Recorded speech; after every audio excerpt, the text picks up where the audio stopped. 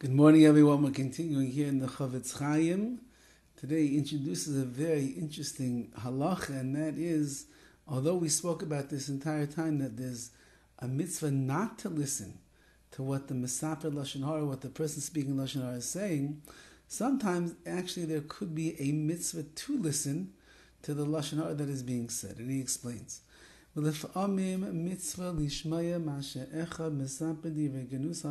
sometimes it's actually a mitzvah to listen to the genus, to the disparaging reports, the Lashon HaRa that is being said about someone else. Kagain, for example,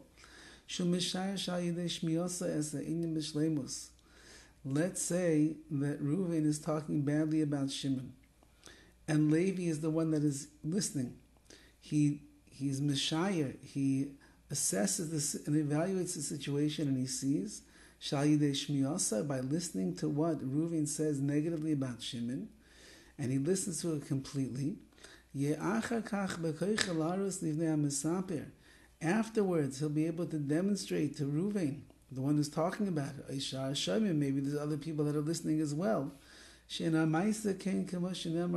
story that he said over about this negative thing about Shimon is not really the way that it happened, and is not really true, and therefore don't think badly about him. Or he'll be able to find some other schus, some other beneficial thing that he can say that will prove that even though that you think that you are entitled to speak Lashon HaRa about Shimon, and nevertheless he did nothing wrong, and therefore the person is listening to the Lashon HaRa Levi over here, he will be able to quell and subdue the words of Lashon HaRa and the opinions that people have of Shimon. Furthermore, he says, there's another way that it's a mitzvah to actually listen to Lashon HaRa, if Reuven comes to Levi, and he's complaining about something bad that Shimon did to him, and Levi understands the nature of Reuven is that if he listens to the complaints that Reuven has about Shimon, he'll be able to calm down Reuven's anger against him. Right? Levi understands that Shimon is blew a gasket, as they say, and he's very angry right now with Shimon. So that's why he's saying all these terrible things. But if I, Levi, will listen carefully to Reuven, and I'll let him get it off of his chest, and I can calm him down afterwards, he can calm him down, Reuven will not go and tell other people anymore what he's saying negatively about Shimon. And therefore I just did a great mitzvah. Maybe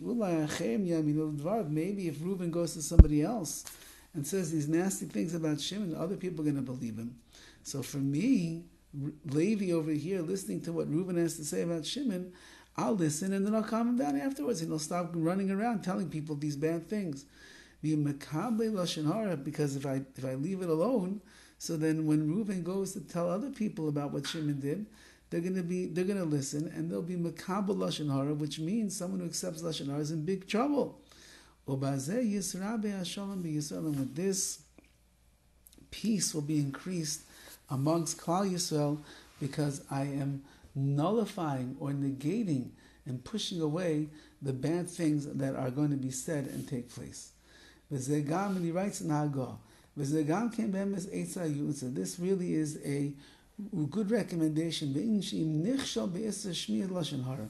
If Levi stumbled and he actually listened to the Lashon HaRa that Reuven was saying about Shimon,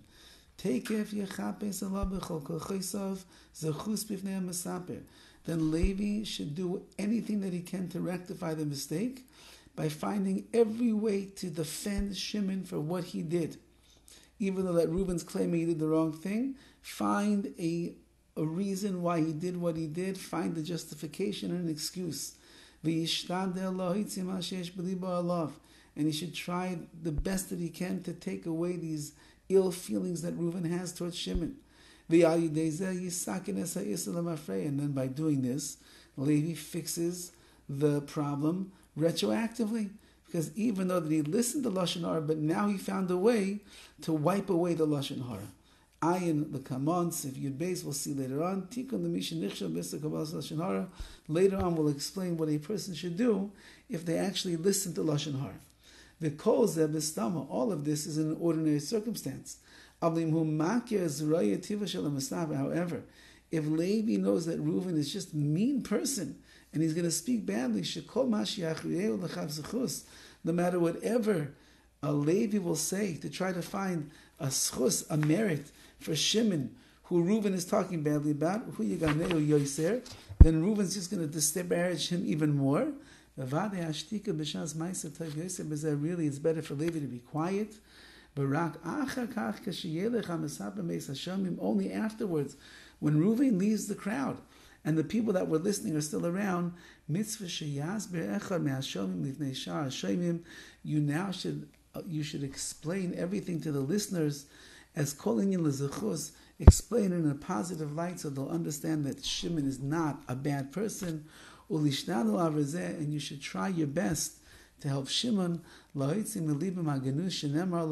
remove from their hearts all the terrible things that they heard about him, in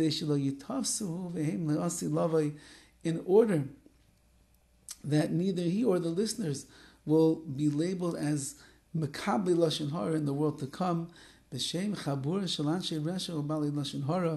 they should be considered to be a group of wicked people and people that speak Lashon HaRa.